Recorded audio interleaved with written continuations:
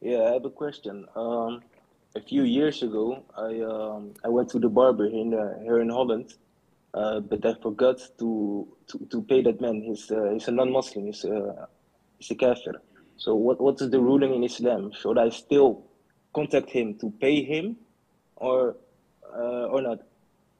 Of course, it is mandatory for you or upon you to go to him and pay him his money. You took a service from him, and this service needs to be paid for. If you don't pay him, it's like stealing money from him, and this is totally a major sin in Islam. Go back to the shop and pay them what you owe them.